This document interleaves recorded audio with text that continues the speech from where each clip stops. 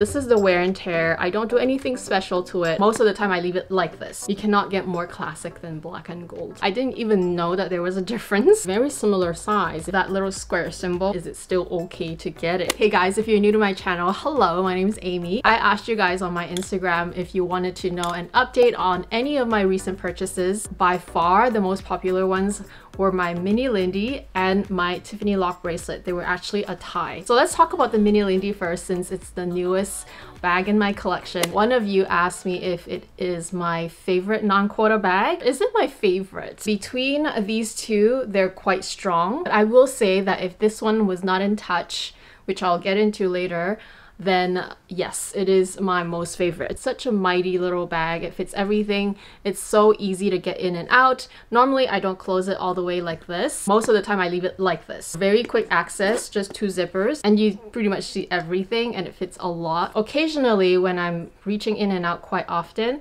then I will do up the front and not the zippers. What I like about this bag is that it's so casual, but it's so useful. It's very practical. The strap is also very adequate for my height. I'm 5'4", a good casual but also functional and smaller size crossbody, because crossbody bags, when they get too heavy, I find them very uncomfortable. It's bulky, it's bulging out. So it was a tie between the Mini Lindy and my Tiffany Lock Bracelet. A lot of you wanted to know how I'm doing with this, any update, whether I wear it all the time and if it's worth it and all that. And the answer is I have not changed my mind from my initial reveal and also just first impression. I will also link to the original video of this bracelet. Let me give you another close-up. I have my love bracelet. This is the slim or the small size love bracelet in extra small size. This is my Tiffany Lock Bracelet, also an extra small size. I think the chunkiness of this part of the bracelet makes it look like a much bigger bracelet, but it is in fact very similar size. Otherwise, they both work very well together in tandem. They definitely fit my wrist and they are comfortable. They don't turn on their own. Like I said, Tiffany's bangle between the extra small and the small, and then the small to the medium and the medium to the large, it's such a big difference. So I think finding the right size for you is probably the biggest challenge. But other than that, really everything I said in my initial unboxing and first impression, I really still feel the same way. It's such a great bracelet. It's so beautiful. It's well made. It feels robust. And yet there's a dainty side of it, which is the diamond pavé side. I also love the fact that from this point of view, kind of more edgy bracelet, but at the same time, it's got the pavé on the other side, which I tend to wear on top because I like looking at it. The main advantage, which I really appreciate, is the fact that you could just literally easily remove it, which I do because they don't recommend that you shower with it. Of course you can, which I have as well, but my essay didn't recommend it for me. I don't know if it because mine is in white gold. I don't know if that makes a difference. I was told that white gold can wear and tear over time and become more yellow because there's no such thing as white gold, right? It is just the plating on top, the rhodium plating. So I'm not sure if that's the reason. Regardless, I don't mind removing it because after showering, I always have to slather on a lot of cream anyway. I don't really like the idea of all the creams going through the nooks and crannies, like this hole here or all the diamond settings. I just don't like it, so I just remove it. It's not that hard. Usually I wear this bracelet on this arm because I like that they're separate. I like that I can always just change it up, wear on this arm along with my love. I just love the versatility. Yes, I do wear it all the time. I wear it to sleep. The only time during the day I'm not wearing my bracelet, the Tiffany Lock Bracelet, is when I shower. That is the only time, but otherwise I cook with it, I wash my hands with it. And if you did forget to remove it before you shower, I'm sure it's fine. Like, I've done that myself. It's not a big deal. It is expensive, but I feel like it's worth the investment in terms of what you're really getting. It's substantial. For me, this has exceeded my expectation. I fell in love the moment I tried it on. It works so great with my wedding rings, and I'm still head over heels. The very sort of like superficial, very tiny micro scratches are on the white gold surface here. But again, you're not gonna see it because usually with the light reflecting back, it will just look like a really shiny, chunky bracelet from afar. And even from like being on my wrist, I can't even see it. So yeah, this is the wear and tear. I don't do anything special to it. I haven't cleaned it. I will also insert a very short video clip of me trying the Van Cleef signature bangle. I originally wanted to try their very dainty perlé. I didn't know that they were so popular. They were just literally completely sold out. Regardless, I still went ahead and tried their signature bangle just for the sizing, because I was told by a lovely subscriber that I needed that bracelet. Even the essay said so, and she thinks that it will look really good on me. So she'll let me know when they have more stock coming in, but as far as right now, they don't know when, cannot order it, and they don't know when they'll get more stock. So I mean, yeah, pretty dramatic. I tried the gold bangle in 16 centimeter, which is their size small, the white gold bangle in their extra small, and that one is 14.5 centimeter. When I was trying on the VCA signature bangle, the essay had warned me that apparently a lot of her clients had actually bent their bracelets by, I don't know, sleeping on their arm or whatever, and they're just not meant to be. And I can tell that they were not like a very thick piece of gold. It's very kind of dainty and lightweight, which this is not. I sleep with this for sure. There's no problems. And I haven't heard of anybody complaining about this bracelet having any sort of wear and tear issues that are really like bad. A quick update on my Picotin 18 Touch, especially when I'm going for more of a handheld bag, so I don't really need that crossbody functionality. I just want a cute little handheld bag, but I don't really want to wear my Birkin because there are days like that, going to places that are a little bit more casual anyway. I just grabbed this because this is so awesome. It's just great capacity, lightweight bag, and it really fits a lot. This bag, before the Mini Lindy, has definitely been my favorite non-quota bag. It still is, but I think the Mini Lindy is also kind of up there as well, so they're kind of even. I also got asked a very interesting question, and I was trying to figure out why this person was asking me this. So he was actually asking me about the stamping on this bag, and why on my video it was not showing a little symbol beside the Hermes stamping. First of all, I didn't even know that there was a difference. I do own this piece, which is all exotic, and I did notice that on the stamping of this one is my Constance Slim. It does have this little symbol on the bottom with a little bar. So I guess this represents the type of lizard that this one comes with. So you see that little bar on the bottom.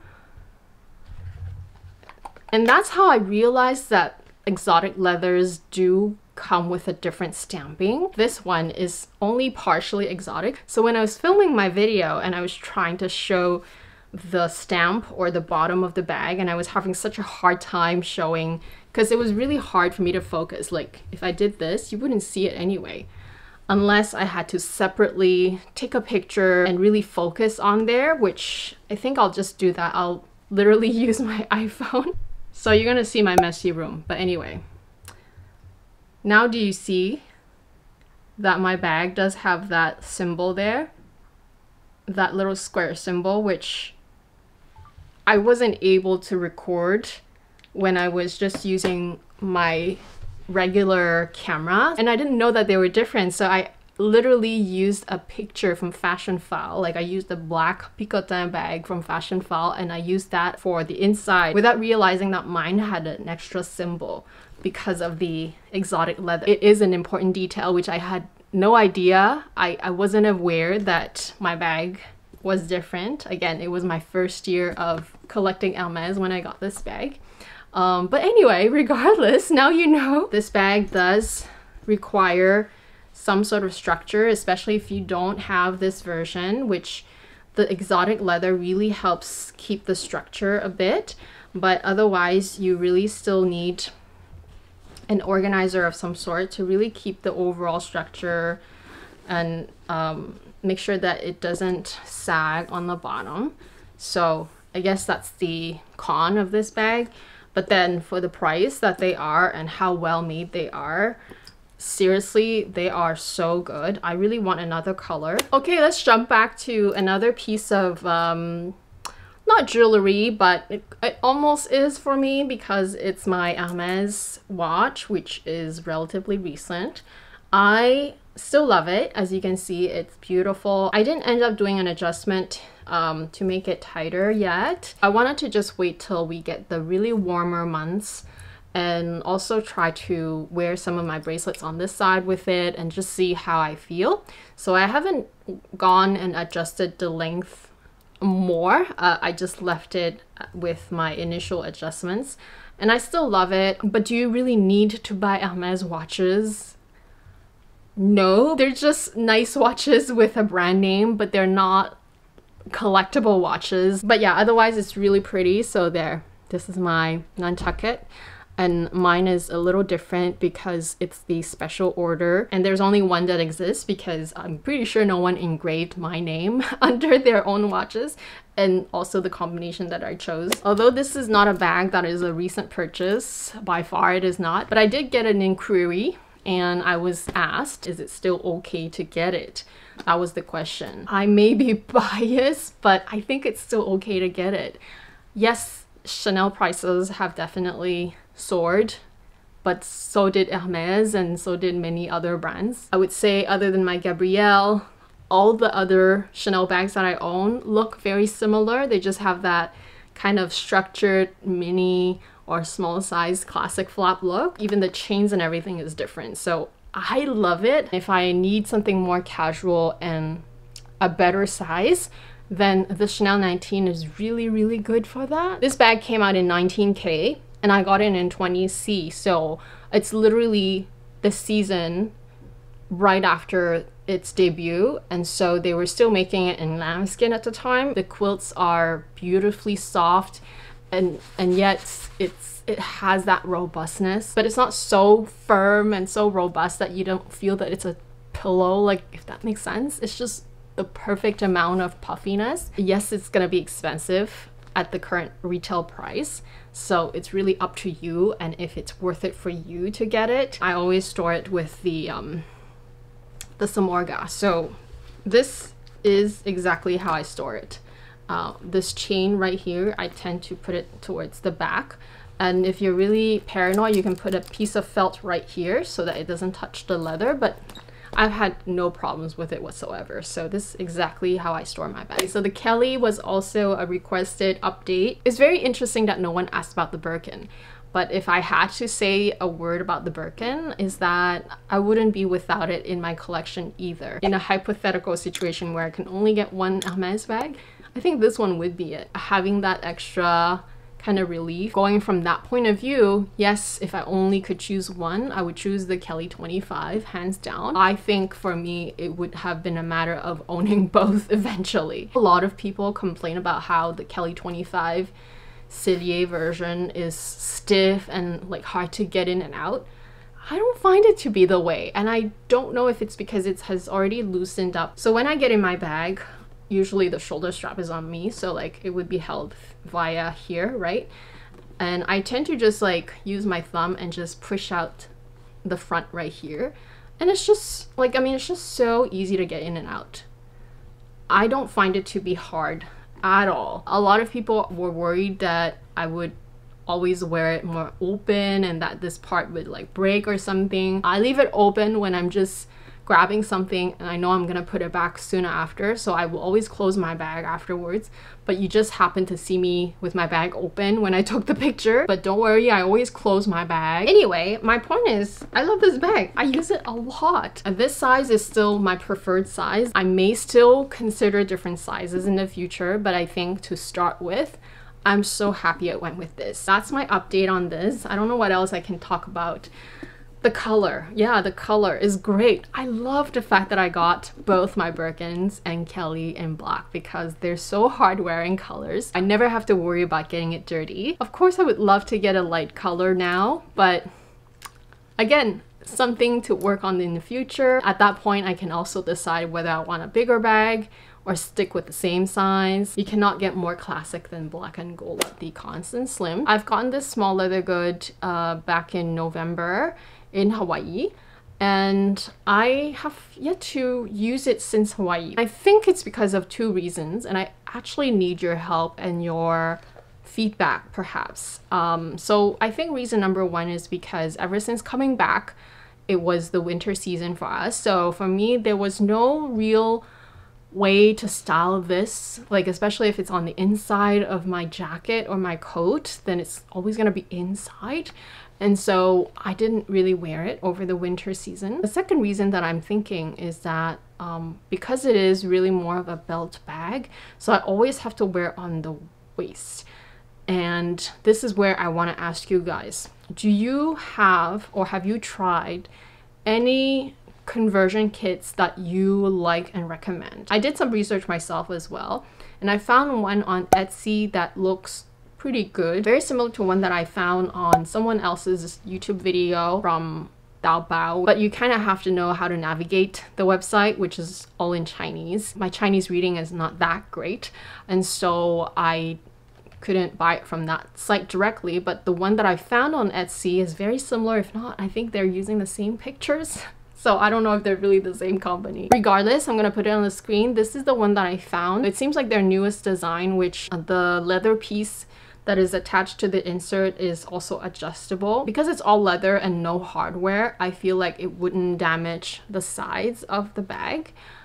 Again, this is not a bag, but I'm thinking that I might need to convert this into a bag for me to wear it more often. Those of you who do own this piece, do you end up wearing it often or more often after converting it? Or do you just really only wear it on occasion and always using the belt loop? That's what I'm trying to figure out. The other thing I was thinking about also is that because it's already quite slim, is that insert gonna constrict the inside so much that it makes it unusable? That's the other concern I have. I find that this one is actually a smaller capacity than my Chanel. They are very similar size. In fact, they look pretty much identical from the outside, but the Chanel is actually wider. Like, it actually is wider, and the Chanel has all the space on the inside is usable. There's no gussets that really cave in that wouldn't expand totally. This is also lambskin leather, so it's very,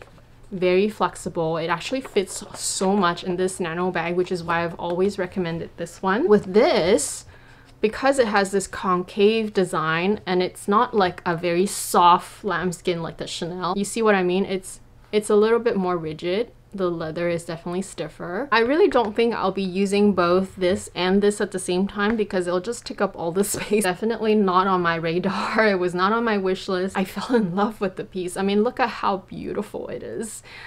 And it looked so great with my outfit that day. It even looks great with what I'm wearing today. I had to take it, but I haven't worn it since then, which is why I don't know if it's a piece that a lot of people end up getting, but they don't really end up using it as much. But then again, it has been really cold, raining and snowing, so it wasn't really a piece that I felt like would style well with my winter outfits. I'm thinking when it gets to like 18, 19, 20 degrees, that's when it's comfortable to wear this more as part of an outfit with the belt.